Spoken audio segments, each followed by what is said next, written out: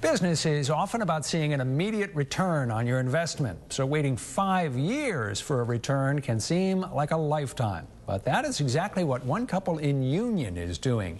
Today, they poured their first batch of whiskey into barrels. As News Center's Amanda Hill reports, if things work out well over the next few years, they'll be bottling Maine's first distilled whiskey since Prohibition. Well, really, it starts with the grain. So this is malted barley. Every business idea starts somewhere. We put the grain in and very hot water, about 160 degrees. And essentially, we're making a very simple beer. This idea is more than just another Maine brew. Sweetgrass Farm owners Constance and Keith Bodine are hoping to be the first distillers of Maine whiskey since Prohibition. The whiskey is distilled twice, which makes it smoother than most. Steam up here as this tube goes down through the condenser, what it's called.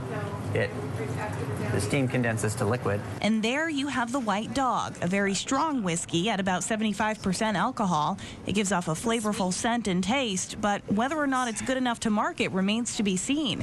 This first pour still needs at least 5 to 7 more years of aging. Plus, Maine has tough laws on selling spirits. Something we bottle here goes to the warehouse in Augusta and comes back to us before we can sell it in our shop. It also means they're paying for it even before selling it, since they're both the manufacturer and the retailer. But so far, with thousands invested, the Bodines say it's worth it. So I think it's going to have a very Maine taste to it. Whether it's whiskey from Ireland or Scotch from Scotland, wherever barley is grown, it carries its own distinct flavor.